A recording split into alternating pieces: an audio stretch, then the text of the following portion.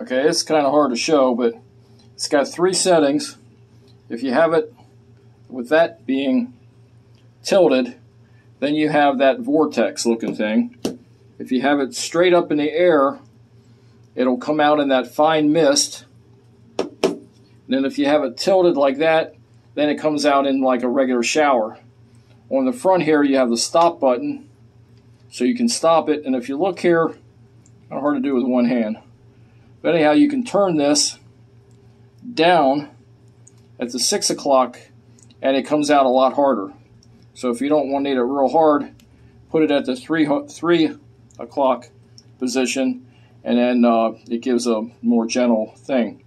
But like I said, my landlord has the pressure to the shower real low, so this thing definitely helped. And I got inside the cartridge is the beads. You can't really see them, but they're beads to make the water softer. So I'll have to find it. It's got a filter.